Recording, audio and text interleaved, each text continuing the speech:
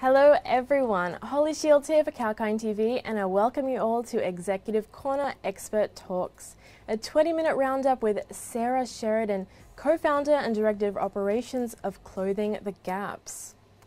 We bring you industry leaders, successful business owners, market and equity advocates all under one roof to help you discover the insights of the stock market and help you understand how we can create multiple passive income streams.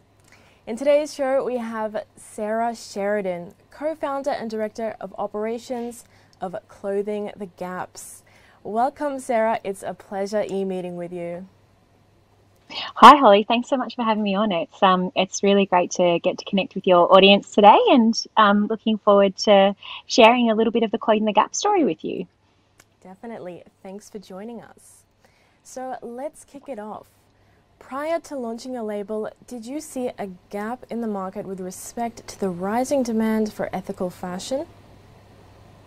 Yeah, it's a really great question. And I think this is a shift that's been happening certainly within Australia, but also across the globe in terms of conscious consumerism. I think it's been building for quite some time, and I think we all had a lot of time to reflect over COVID around what that meant to us. But for us, in terms of the growth of Clothing the Gaps, it's been a very organic journey.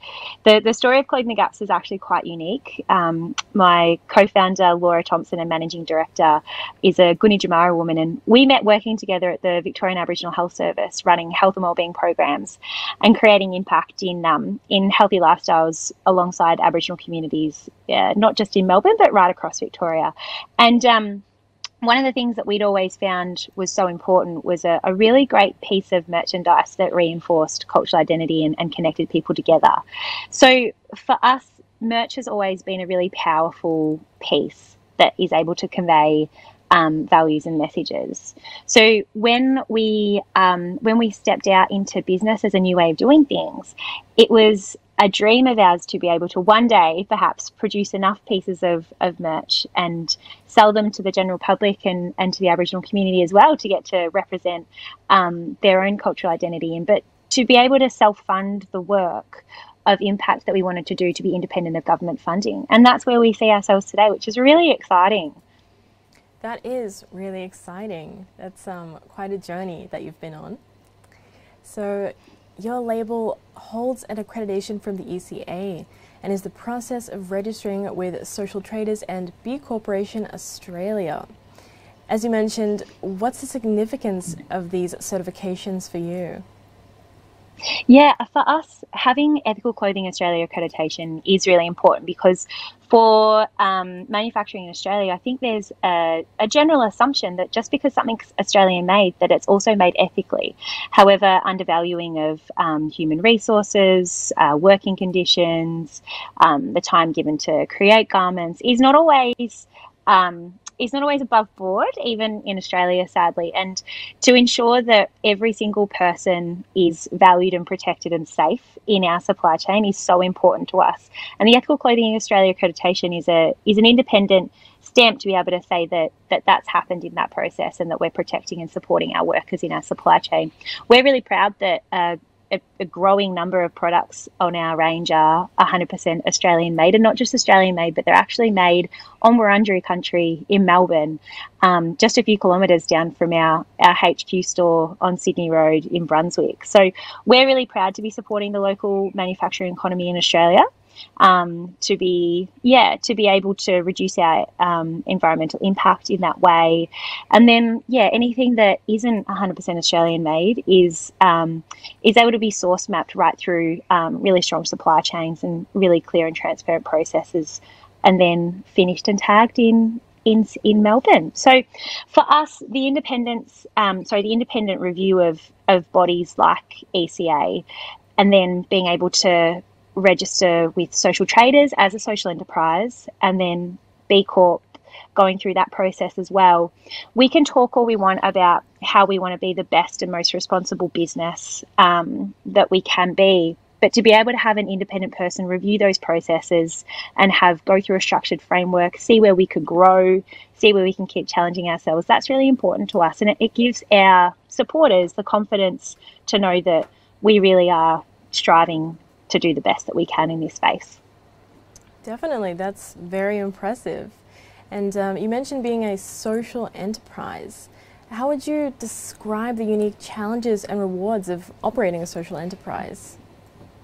Absolutely. I think when I think about social enterprise, so as a non-Aboriginal person in partnership in Aboriginal business, when I think of social enterprise, I think of the way of doing business that puts people first and is a unique lever to be able to use business as an impact for good. Within the space that Clothing the Gaps operates, it's incredible, and it's an incredible challenge to have to be able to be challenged of how we tell the story of our impact to its fullest, because it's so deep within the structure of the business. It's so vast in the messages and the campaigns that we push for.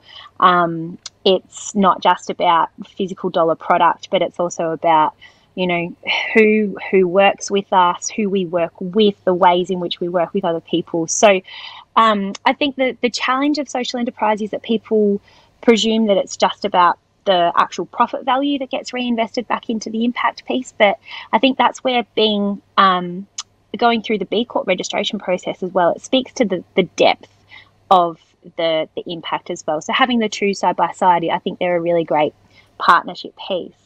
Within the social enterprise piece, the most important thing for us as well is to be a successful and sustainable business, because if we're not a successful and sustainable business, then the impact isn't there, and the impact doesn't have the longevity that we want to have, that we want to see. So for us, we reinvest our profits back into the Clothing the Gaps Foundation. The Clothing the Gaps Foundation is an Aboriginal-led not-for-profit with the aim of adding years to Aboriginal people's lives. So our name, Clothing the Gaps, is a play on the national government campaign Close the Gaps, Close the Gap. And now that we've added the S due to our recent name change, it speaks to the many gaps that there are for us to work on. So the foundation is focused on getting Aboriginal people more active right across the country. We work with Aboriginal community groups and organisations to support them to run their own virtual movement events. So we run two fun runs, I guess, a year. So we're coming up to the NAIDOC fun run, which is why, as I'm up on Larrakia country in Darwin today, I've been out training for the NAIDOC Hill Country event this morning along the foreshore. It's been beautiful. It's a great way to connect communities together, to get people moving, and to take that time to connect with country and each other in that. So for us, the profits from the sales of the tea go straight back into being able to run those events right across communities. So we're really excited that a t-shirt can make that really big impact. Right. I mean, that seems like very important and rewarding work, and you clearly do a lot of other work outside of just the merch side of the business. But absolutely, yeah. Right. With that label, though, how has the rebranding of it impacted the business? Yeah, look, it's been a really big process. So for people that are unfamiliar with where we're currently sitting in terms of our rebrand, after a 2-year legal dispute with US giant clothing Gap, we are now rebranding. We lost a case in the Trademarks Tribunal, where we obviously fought. That's what we do, to keep our name. We then negotiated with Gap to add an S. We changed the stylisation of the branding, which was approved by them. And now we are in the process of having to clear out all of our excess stock that has the original branding of Clothing the Gap prior to the 31st of July. So it's meant everything from domain names, tags, labels, absolutely everything, signage on buildings, everything's had to change. So look, it's been a really large process for us. We're a very small team. We might look really big on social media, but we actually have a very small hub of people who work across multitudes of jobs and roles to do what we do. So it has taken quite a lot of time. For 2 years, we've had the uncertainty of what our name was actually going to be, but we just trusted that our community of supporters would come with us on this journey, and we're so grateful for their support. It's them that's kept us, I guess, a little bit sane throughout this process of just not really knowing what we were going to be called. But yeah, it's been quite the process. So we've had to change, absolutely everything. Wow, it sounds like a bit of an uphill battle. It has been challenging, but you know, with those moments come the opportunity to revisit every label or piece of product packaging that we've ever designed to make it that little bit better, to add those next level details.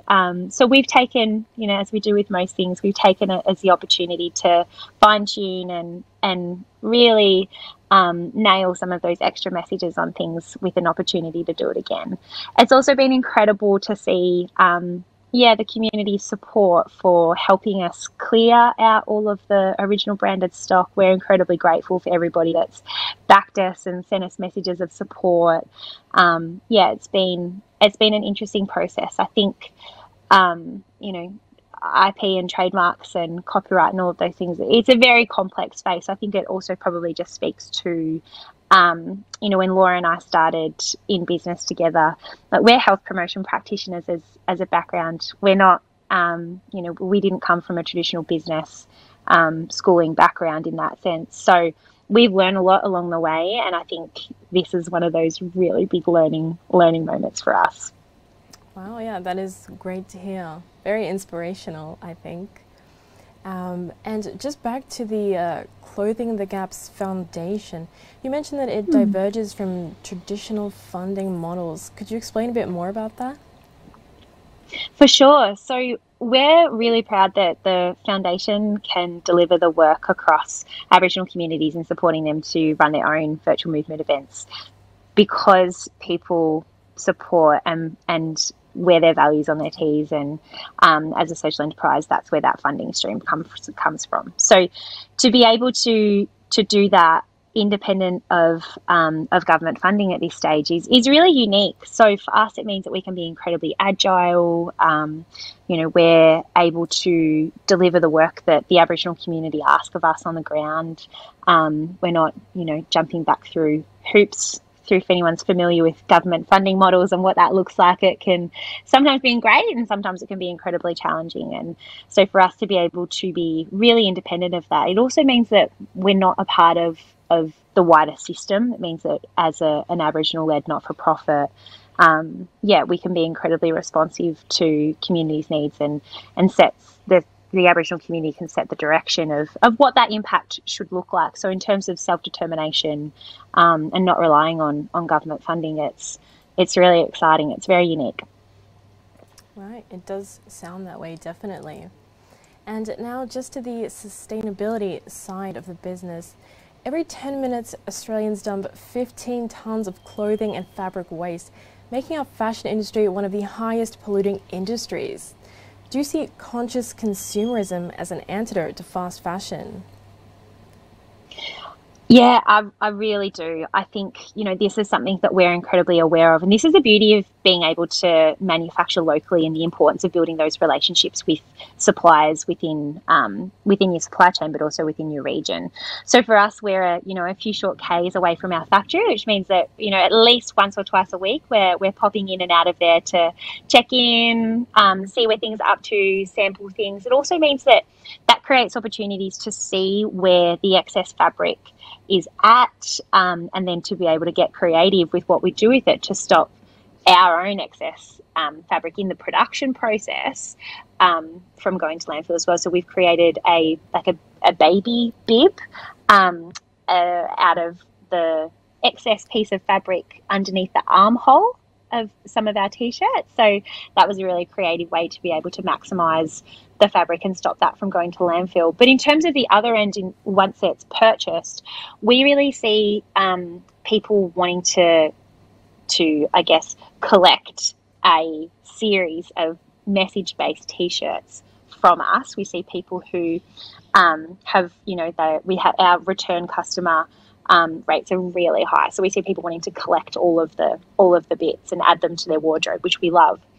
But I think, as you know, with Australian-made products as well, it gives us the opportunity to ensure that we're producing a really high-quality product that has long-lasting wear and that people know that they're going to get to cherish and wear their values on their tee for you know, a number of seasons, not just a fast fashion approach of, you know, wear it and kind of move on to the next thing. So I really think, as I mentioned at the start of our chat, Holly, the opportunity throughout COVID for people to really reflect on what that looked like, and, you know, every dollar that we spend in the way that we live our lives is a vote cast in the world that we want to see for tomorrow, and the opportunity to reject the values of fast fashion and start thinking consciously about where we spend our money and what kinds of clothes that we buy, plays a really big part in that. It's really important, and the shift has been quite large.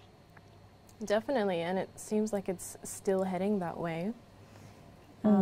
What do you see the future of the ethical clothing industry looking like in Australia? I think as the understanding of what it means for something to be ethically created are growing, and, you know, people like Ethical Clothing Australia are doing an incredible job in championing that awareness across the market. I really see that people will start to understand that, you know, they can't pay $7 for a t-shirt from somewhere and it not be impactful and impact in a harmful way somewhere along the line. I think people are really starting to understand that that's just not realistic. So I think people's expectations are really starting to shift. So I really see that with more awareness and education around the impacts of fast fashion, especially, you know, not just from an environmental point of view, but also from a human rights and a workers' rights point of view as well. I think people are really starting to understand what that means. And I mean, this conversation's been going for a very long time. Like, you know, the conversation around, you know, child slavery in factories across the globe has been a huge issue for a number of years. And there's some fantastic apps where you can check in on, you know, where your favorite brands are at with these indicators, and you can actively choose and be informed around what you're choosing to buy and support. So I see the future of this being quite strong. I see people being armed with more information to be able to make the choices. And it's really encouraging to see that shift happening so fast coming out of, you know, the pandemic as well, of that really important piece in valuing the communities and the society around us. Right, that seems like a very bright outlook, actually. And definitely education is key. So actually that was the end of our interview just now, and that was a fabulous show, I have to say. It was lovely chatting with you, Sarah. We thank you for your time. Thank you so much, Holly. And just, really encourage anybody that's listening that isn't familiar with the Clothing the Gap's story just yet. Come and join the family over on social media. We're really active in that space, and we look forward to bringing you along the journey with us. And thanks so much for having me on the show today, Holly. Yes, definitely everyone check that out. And once again, thanks for joining us, Sarah.